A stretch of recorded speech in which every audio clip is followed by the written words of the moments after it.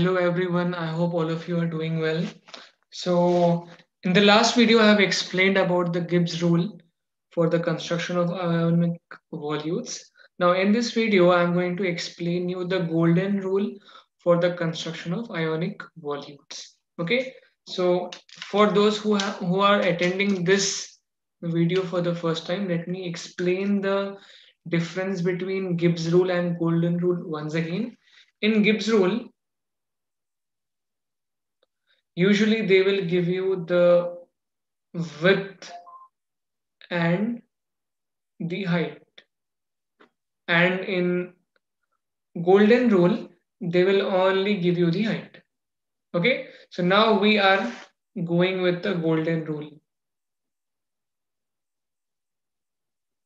So if you are coming to my channel for the first time, please don't forget to subscribe and press the bell shaped icon, because usually whenever I'm posting such kind of videos, and if you are not watching, I mean, if you're not there on my WhatsApp number, you will not be able to see the status. So it's better if you press the bell shaped icon after subscribing, so that whenever I'm starting any such informative videos at the I mean, at such type of timings, so you will receive a notification. Okay, so starting with the golden rule, as I told you, they will mention you the height. Okay, so whatever height is given, what you can do is, let's imagine that this height is something like 17 centimeters. Wow, I have made it exactly 17 centimeters. Okay, so just imagine that the height given in the question is 17 centimeter. This is one method in which the golden rule could be given. There is one more method in which the height will be given and the diameter of the circle will also be given. Okay, so I am explaining you that problem in which only the height is given. All right. So because of the shortage of time, I think I will be able to explain you only this method. So the other method is also something very similar, but if the height is given, this is what you have to do. So just imagine that the height which I have taken is 17 centimeters. So what you have to do is, you have to divide the entire line into 8 parts. Okay, so 17 divided by 8. 17 divided by 8 will be 2.12 centimeters. Okay, anyways, they will not give you such type of numbers. It will be very easy for you to divide it into 8 parts. So since I have taken 17, so I am getting it as 2.1. Let's do one thing, let's make it as 18. Okay, because it is an imaginary question, so that's why I'm just playing with it. So just imagine that in the question they have given you a height of 18 centimeters. Okay, so what you have to do is, you have to divide the entire line into 8 parts. So it will be 2.25. So each part will be 2.25 centimeters. Okay, this is 1, this is 2. Okay, so 2.25. Don't go with this line. Let's go with this line. Okay, so likewise, what I am doing is, I'm just dividing this part, okay, the entire line into 8 parts. 1, 2, 3, 4, 5, 6, 7. 1, 2, 3, 4, 5, 6, 7, 8. Okay, so 8 parts. Okay, I have irregularly divided this. So this is the line, whatever the height is given in the question, you have to divide that line into 8 parts. And how do you have to do that? You have to do it by using the calculations. Okay, you have to divide it like this. So just take your calculator along with you in your exam. If they are allowing it, well and good. If they are not allowing, it's okay, no problem at all.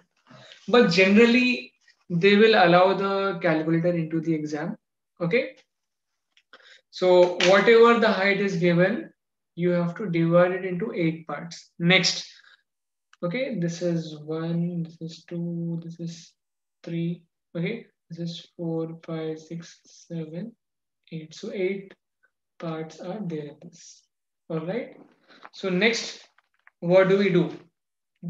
This is one. This is one part. This is second part. This is third part. This is fourth. This is fifth. This is sixth. This is seventh, and this is eighth.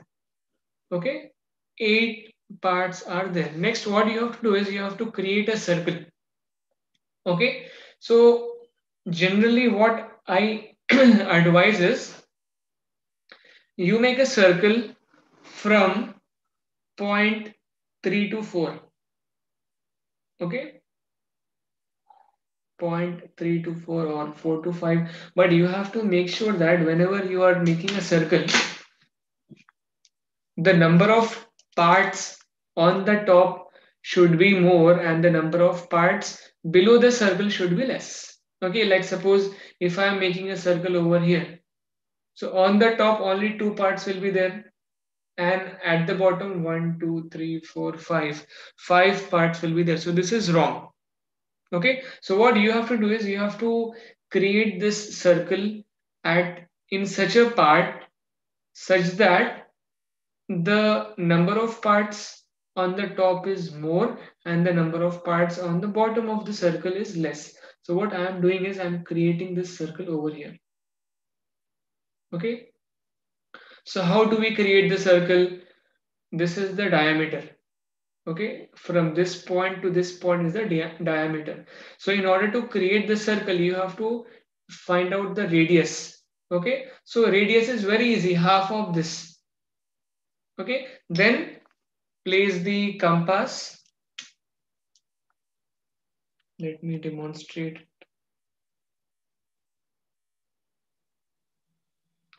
So place the compass in the center of these 2 points. Okay, and create a circle. Okay, you have to create a circle. Then next what we have to do, let me just enlarge this circle. I'll do it on the other page. So I'm just enlarging the circle that I have created on the last page. Okay, so this is 1 point, this is 1 point. Okay, this point is this point and this point is this point. Okay, so this will be 4 and this is 5. So I am creating a circle in such part where the number of parts on the top will be more and the number of parts below will be less. So since I created a circle over here, how many parts are there on the top? 1, 2, 3, 4. 4 parts are there on the top. And at the bottom, 1, 2, 3. 3 parts are there.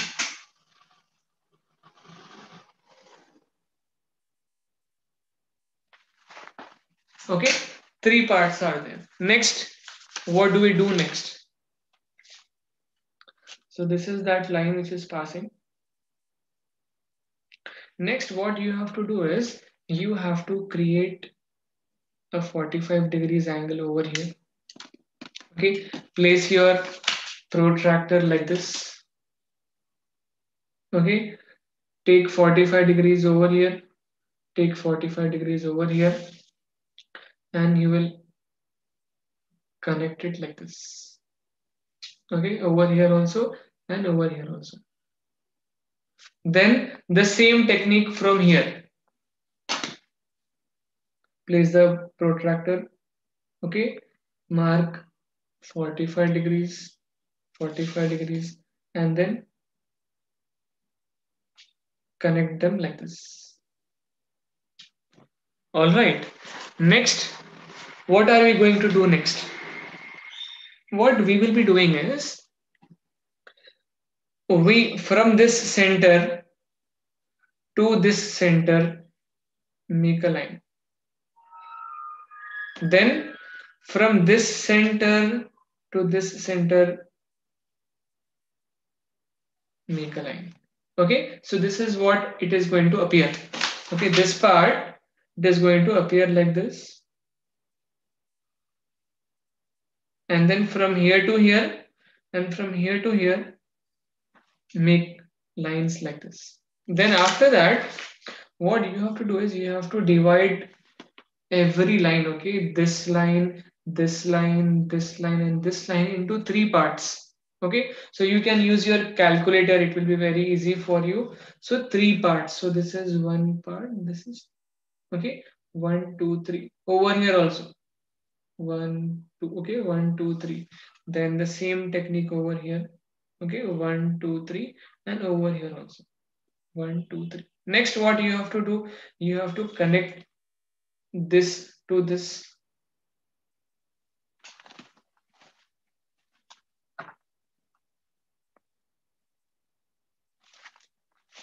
Okay, let's do that.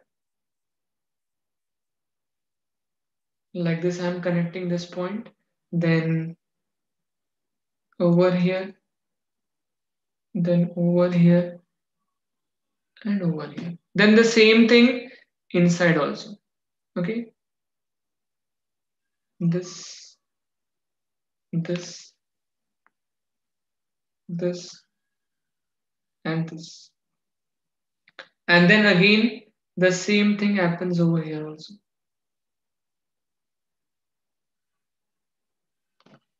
Okay, so this is how it's going to look like. So ignore this line,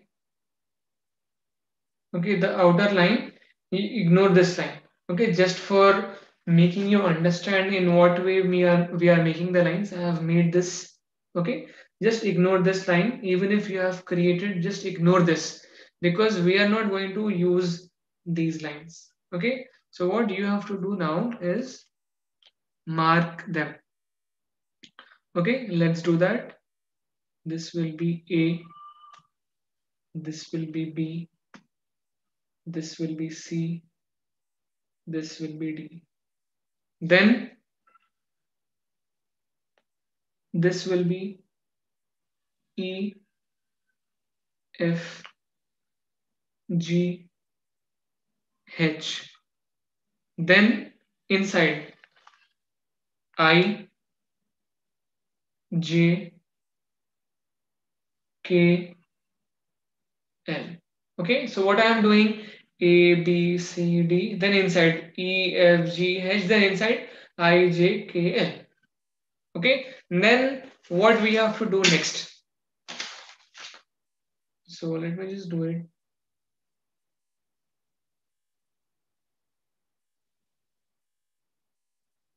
Okay, so it is like this. So outer A, B, C, D, then E, F, G, H, then I, J, K, L. Okay, A, B, C, D, E, F, G, H, I, J, K, L. Next, what you have to do, take a scale and A, E, I, take vertical lines.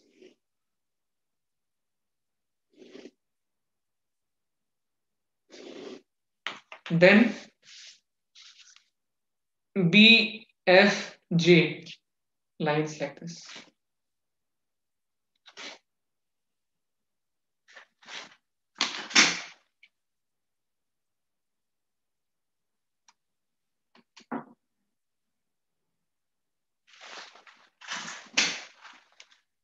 Then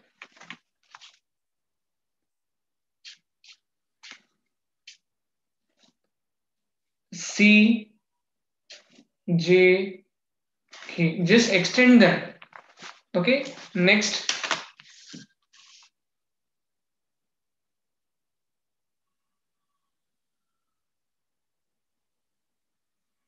over here H, okay, D, then H, then L. All right, then after doing that, after extending the lines, what you have to do is just imagine that these lines are like this. I know I'm creating a big mess in this part, but I hope from the previous page you have understood how we are making the lines.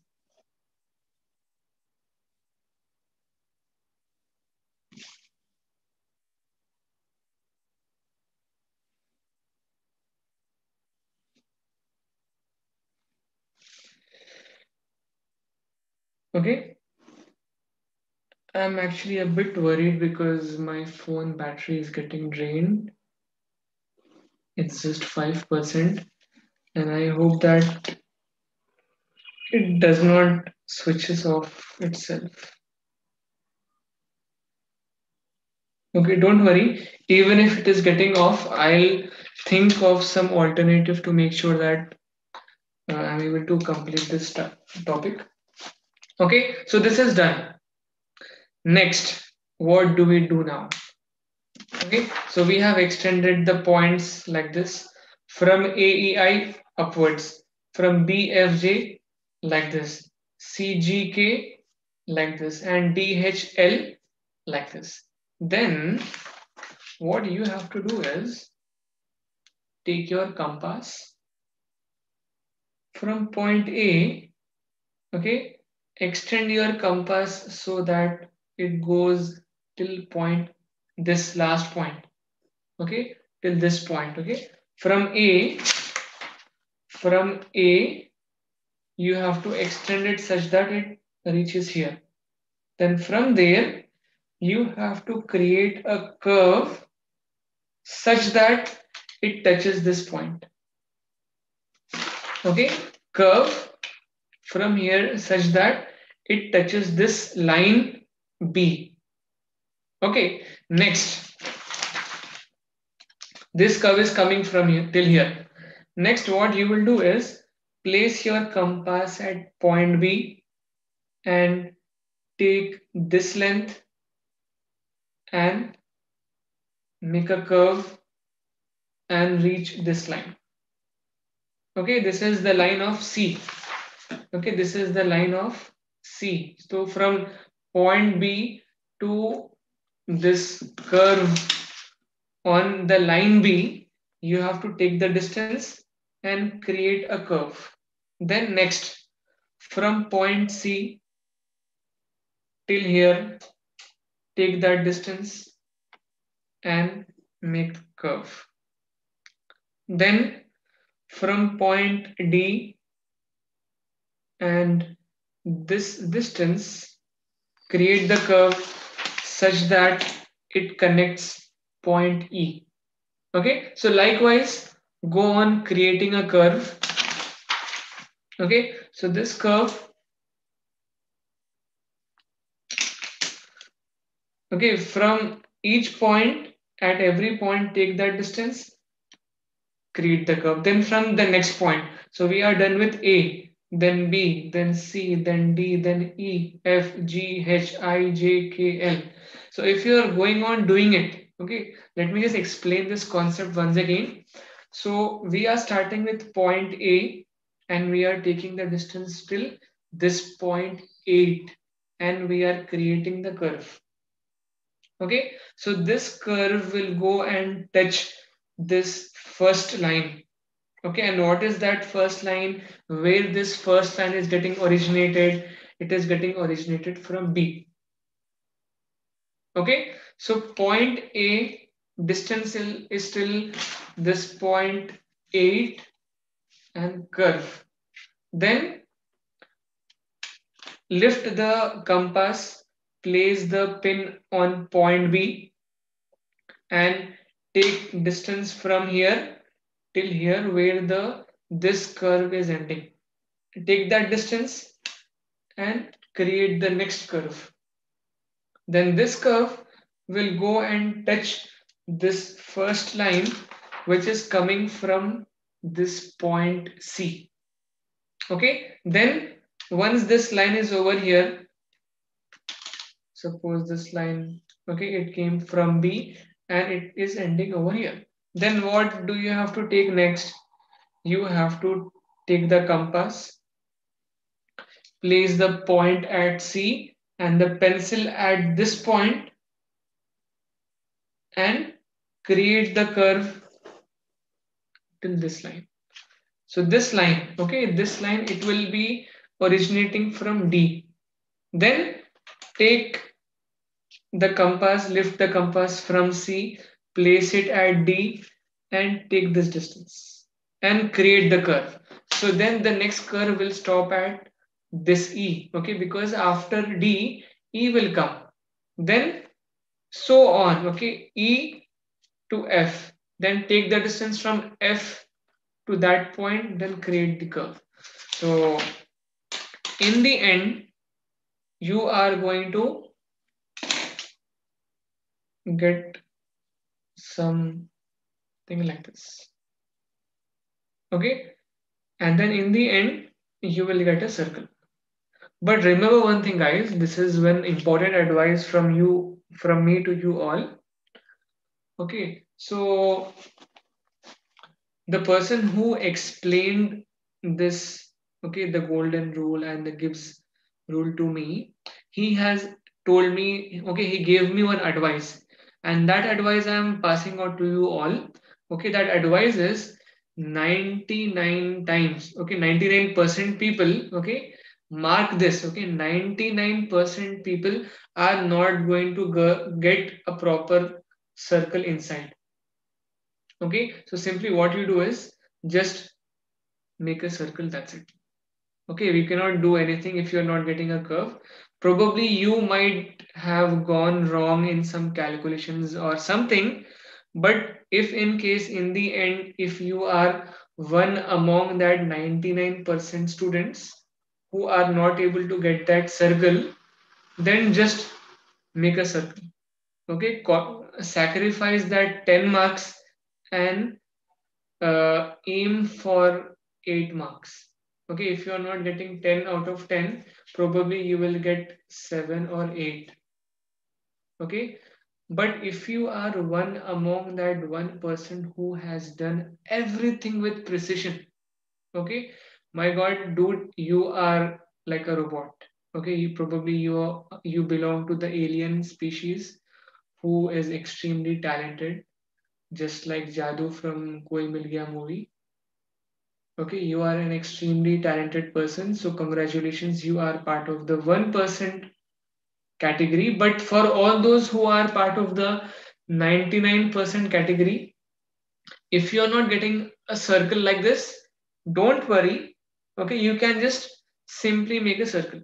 But the thing is, you have to complete each and every alphabet that you are creating over here. Okay, A, B, C, D, E, F, G, H, I, J, K, L. You have to complete every single alphabet which is present over here. Okay, guys. So this ends the video series for Gibbs rule and golden rule. I wish all the people who are watching this video a very good luck for the exam tomorrow. If in case you are getting any confusion or you're not able to follow up till now in the live sessions, what you can do is just repeat this video and watch it all over again as many times as you want. Okay, because these videos are available on my channel itself. Okay, if in case these videos are not available, like if you're not able to find those videos, then simply message me and I'll share the link with you. All right, everyone. So thank you so much for attending this session, and I wish you all a very good luck for the exam tomorrow. Okay, so thank you so much. I'm ending.